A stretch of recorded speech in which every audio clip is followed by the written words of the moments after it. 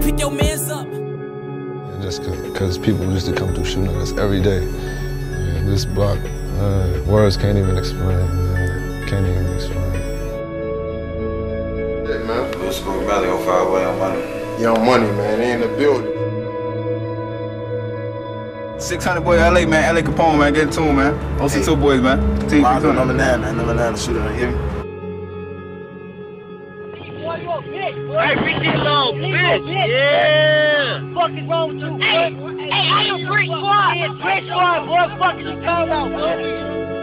You have to be willing to die or go to jail for 100 years if that's the lane that you're stepping in. You have to understand that whether you 15, 16, you got to think like a man. You know what I'm saying? So don't be in it. Oh, you're not? Why does everybody say you're only 16 years old? They say what they want to say. How old are you? 300. The story of King Lil Jay.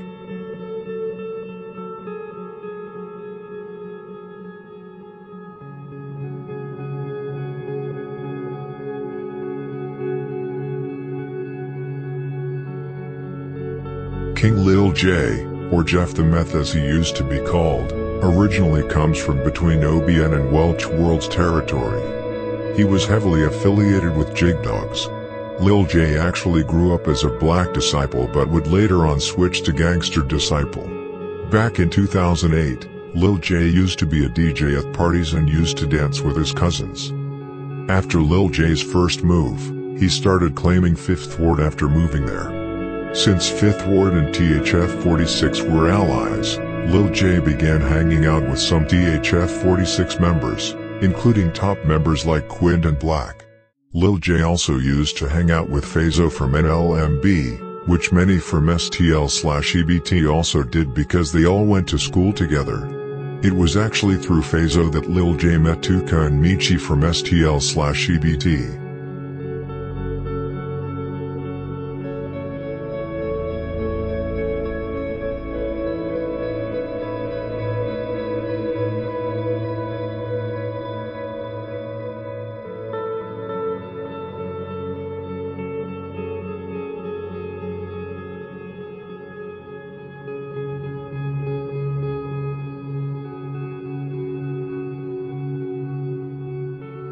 Lil Jay later moved to STL territory but did not claim STL just yet. He moved to STL territory around the time 600 was formed by Lil Boo and D-Thang. At the time, before Lil Jay became STL, he actually wanted to join the 600. However, Lil Jay was already known for hanging out with Jaro City guys. Jaro City who had just agreed with 600 to have a ceasefire after a long war. However, that did not mean that they were cordial with each other, it only meant that they would not shoot at each other. However, they were still fighting with each other, they were also dissing each other and were still enemies.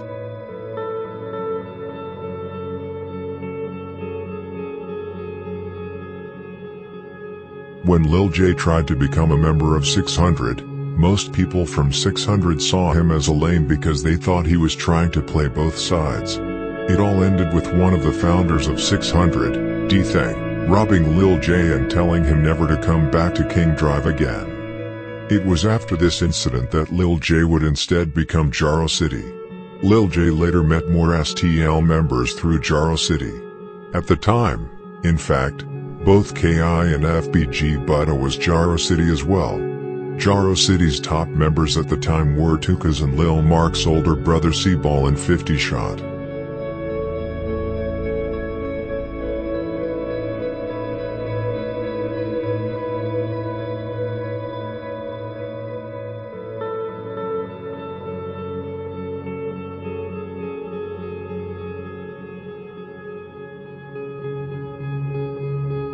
In December 2011, Lil Jay allegedly killed Levon from RMB along with Lil B from STL/EBT. Who actually shot is unknown, however, much points to Lil B. One of them tried to rob Levon. Levon then tried to escape by running to his car. Then either Lil Jay or Lil B, or both, ran up to the car and shot him several times. Levon was found dead at the scene by police. Lil Jay was also present when OD was shot to death in the summer of 2011 by the twins, KI and FBG Butta. There were many members out that day because it was Tuka Day.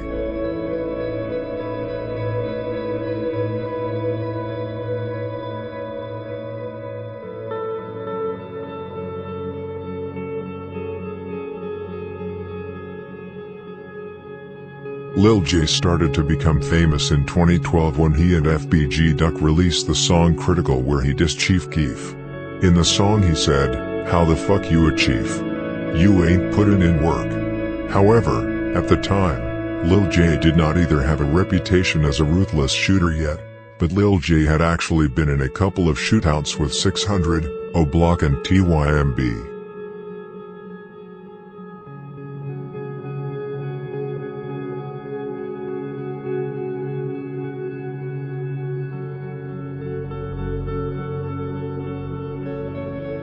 At the beginning of 2012, Lil Jay became a member of STL/EBT, much because of Tuka, KI and FBG Butta, who he was close to. Around this time, Lil Jay and STL came close to Brick Squad and Lil Jojo. As the insane movement expanded around Chicago, Lil Jay and other members such as Billionaire Black became insane Black disciples. For example, even Lil Scrap from Mob switched to insane. Lil Jay, however, would later change again. After Lil Jojo was shot to death by people from a block, Lamron, SMG and 600, both Lil Jay and Billionaire Black became full insane GDs.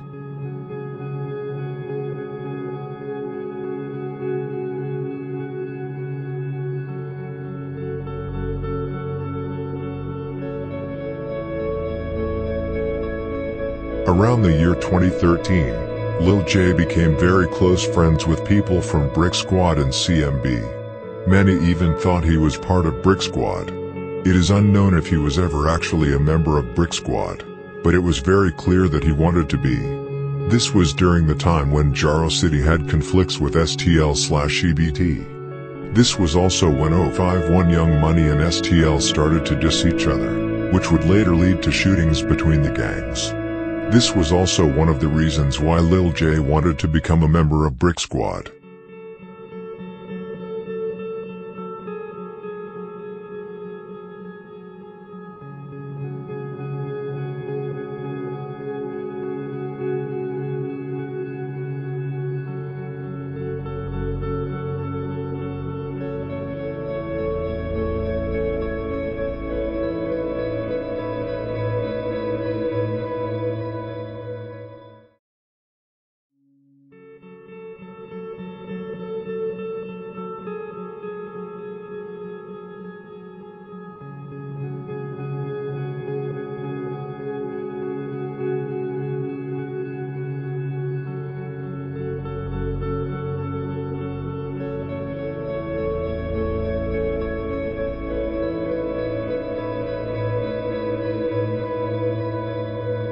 Back when this happened, King Lil Jay used to write on Twitter that 051 Young Money was snakes and lames.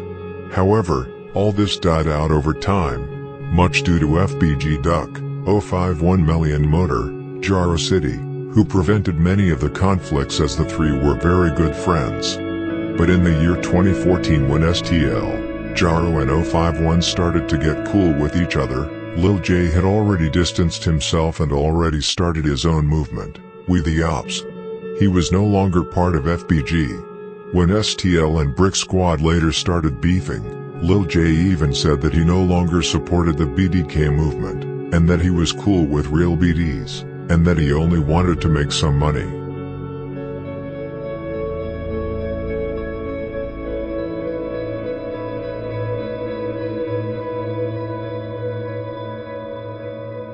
Around this time, there were also many internal conflicts with, among others, FBG Duck and King Yella, that made King Lil Jay want to distance himself and start the WTO movement. Lil Jay and FBG Butta stole money from FBG Duck in a chain from King Yella.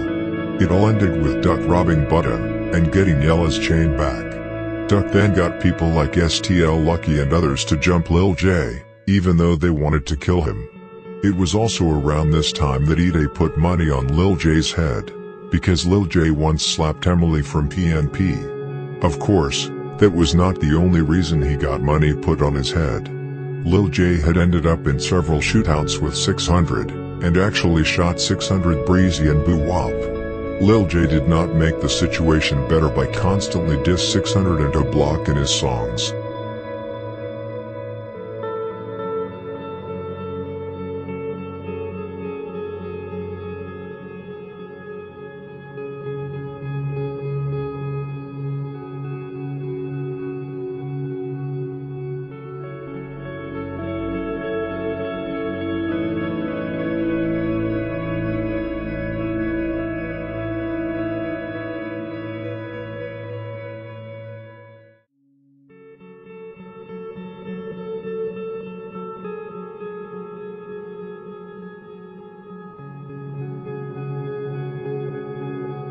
When both Lil Jay and FBG Buddha had distanced themselves from STL, they started hanging out with a guy named Troob from a blood set out of town, where they were all part of Lil Jay's WTO movement. When Lil Jay and Buddha were locked up for the shootout with Jada Kid, in which Troob was shot to death, FBG Buddha allegedly snitched on King Lil Jay because he wanted a change in his life. STL decided to remain neutral in the situation because nothing was completely certain. Nothing had been said and the trial had not started yet, which meant that there was no evidence at all.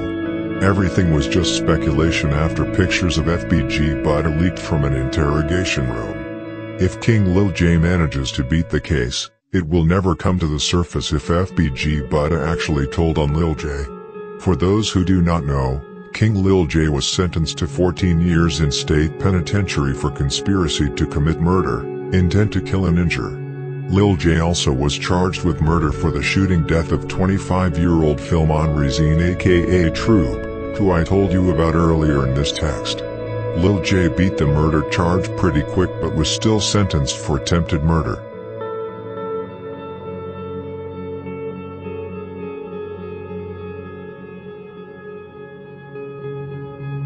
This situation has confused many and therefore I intend to clarify it.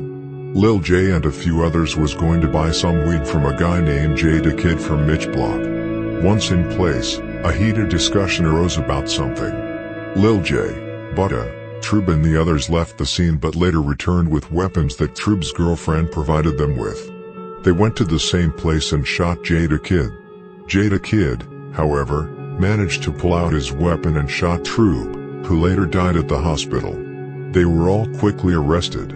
Jada Kid was considered acting in self-defense and was released while Lil Jay got charged with both shooting Jada Kid and a murder charge for the shooting death of his friend Troob. According to Lil Jay, he have beat both cases and will be home late 2020. Shit, man, you know I'm coming, man. This the big 00, man. I'm beat my murder, beat my attempt. I'm phone up, I took a little time. I'm finna be back, man. I'm be back in 2020.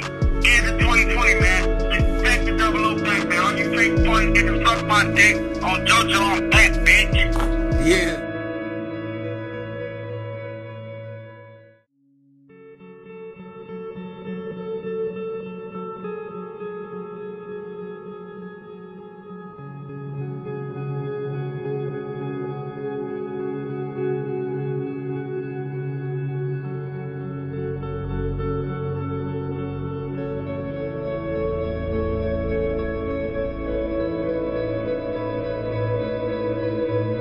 While in prison, Lil Jay has ended up in fights with, among others, D Rose, Rondo No. 9, King Von, Trey 5 and Bazoo.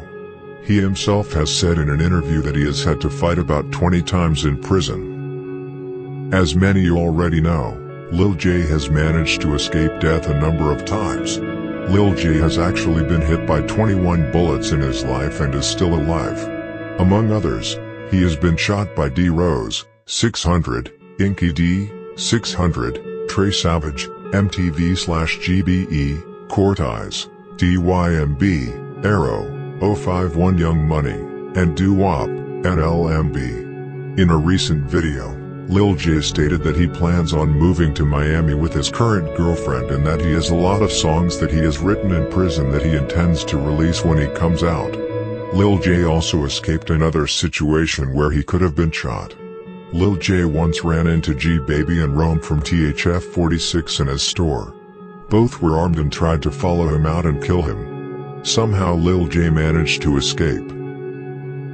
Yo, what's up, man? What's up, dog? Hey, y'all niggas wanna get on Instagram, whooping y'all some goofies, man. Where the fat boy at? Fucking clown. Man, Broke ass, man. why you call him? You always call him all you fat, man. Man, what the fuck? What's up? What y'all? Y'all not even in town, man. Huh? Y'all, where y'all at? Out of town somewhere at the hotel? Yeah, we in Cape. Y'all some fucking goofies, G. You want to put on Instagram, calling my phone. You got my number, calling my phone. You got my number saved, G. One of my fans, you listen to my shit on me? Hey, Lil Jay on BD, you know who you talking to, bro. I know your ass a flat ass goofy on Tuka, period. Fucking goofy. You was a goofy. You know he Tuka, he a real goofy. Hey, you broke as hell, shorty. Put the fat boy on the phone, man. That's talking all the shit on Instagram. But what he just talking about? He trying to call me on Instagram for? Get y'all goofy, shorty. Put the fat boy on the phone, man. That's talking all the shit on Instagram. But what he just talking about? He trying to call me on Instagram for? Get y'all goofy ass on. Get some money broke ass niggas. You got on that wool ass pelly, yo. Get your goofy ass on. Ugly ass.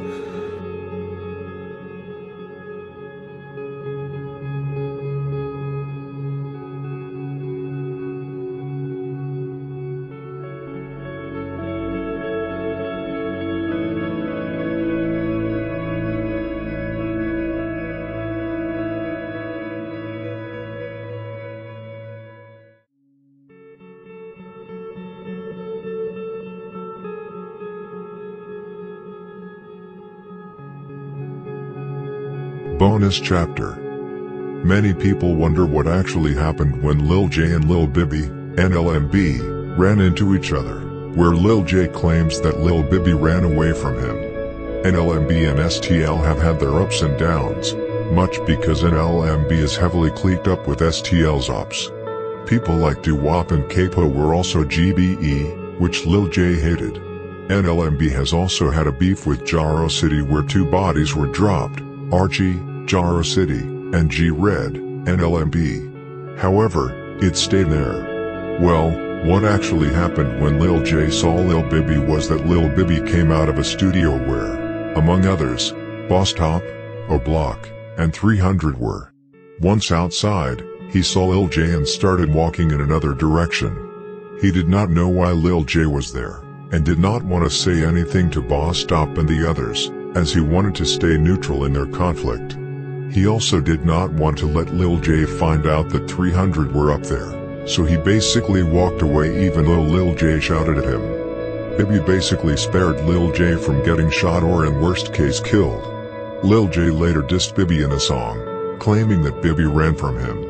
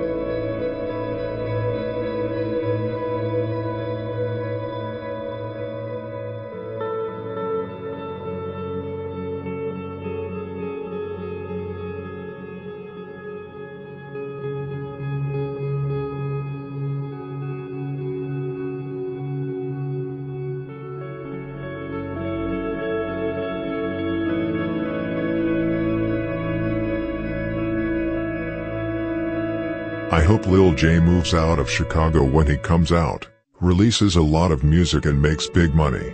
Lil Jay should know now that he has cheated death several times and that his life is worth a lot. Thank you for watching the video. Comment on what you thought of it and do not forget to like. Rest in peace to all who have been killed in gang violence.